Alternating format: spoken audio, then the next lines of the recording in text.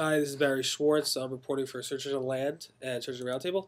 So YouTube basically announced they're now, by default, showing a bigger format for the videos. So now when you go there, you're going to see a more, what they call an HD format. It's going to be in the 16:9 ratio as opposed to the 4:3.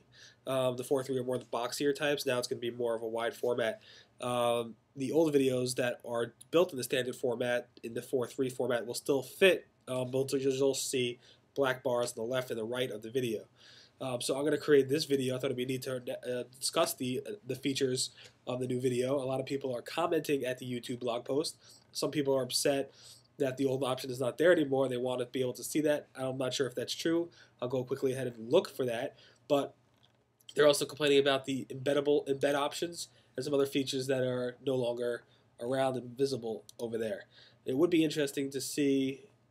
Yeah, so they no longer have the old option. You still see the old option in there, but it's with the black bars on the right, on the left and the right. For uploading higher quality videos, YouTube recommends uploading in file formats of WMV, AVI, MOV, or MPEG. Also, MPEG 4, DivX, and XVID formats are good. MP3 for the audio.